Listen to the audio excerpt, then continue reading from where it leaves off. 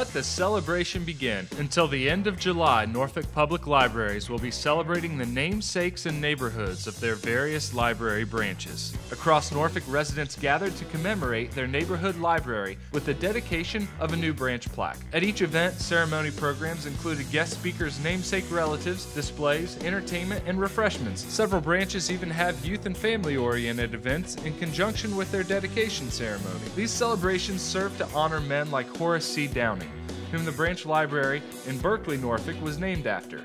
Person after person stepped up to the podium to share about the impact that was made by just one individual. Each speaker shared their admiration for Mr. Downing and reflected on highlights of his legacy. Here at the Horace C. Downing Branch Library, which was named after one of our foot soldiers, Mr. Horace C. Downing, we named it for him because of all of the civil and community work he did. Mainly he did voter registration. Some of the young people now that maybe be in their 60s say how Mr. Downing helped them register to vote. We're working with our local politicians and city councilmen to get some things done. And we're just proud of him, proud of his family, the legacy that he leaves.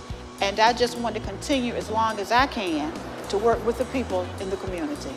The legacy, the history of Berkeley, and a great, great, great pioneer, Horace C. Downing. You would have to see the old Berkeley to understand his legacy, to see the new Berkeley. I see the young pioneers are coming forward now to be a part of the community. Mr. Downing was my political mentor.